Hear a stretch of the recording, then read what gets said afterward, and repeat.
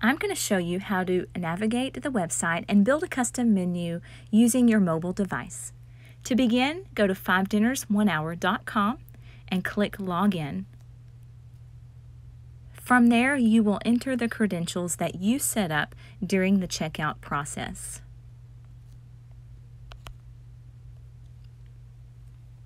After you're logged in, it will take you to the member dashboard. From here, you can see any current bundles that might be available. You can click Build My Custom Menu to start adding recipes to your menu.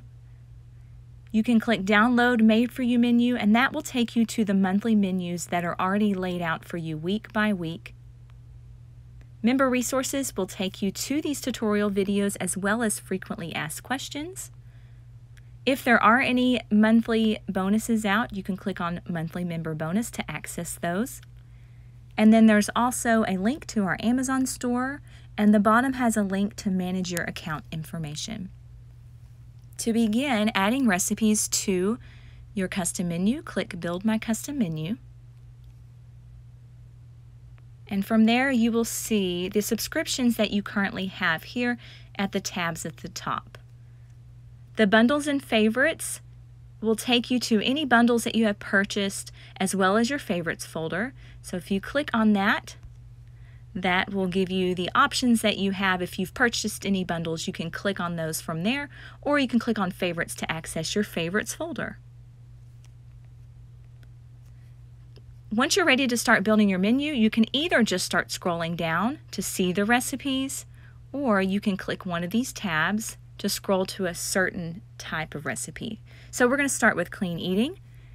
Right from there with the green button, you can click the green button to access the Made For You menus, which are laid out for you already week by week, or you can scroll down to see all the recipes and begin adding the recipes that you would like to your custom menu.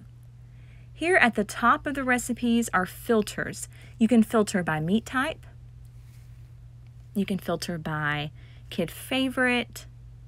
If you want freezable meals, you can filter by freezable. And to get back to all the menus, all the recipes, just click All. So from here, you can click on a specific recipe to see what ingredients are used and what the cooking instructions are. And you can also print a single recipe by clicking the print symbol in the recipe itself. You can go ahead and change the serving size right here on the recipe, which will change the quantity of your ingredients, or you can do that later on once you've clicked on your custom menu. You can also go ahead from here and click the plus sign to add it to your custom menu, and you can click the heart sign, and that will add it to your favorites folder. So I'm going to begin adding some more recipes to our custom menu. When you're on this screen, you might have to double tap to make sure that it's added. And once the plus button has turned gray, you know it's been added to your menu.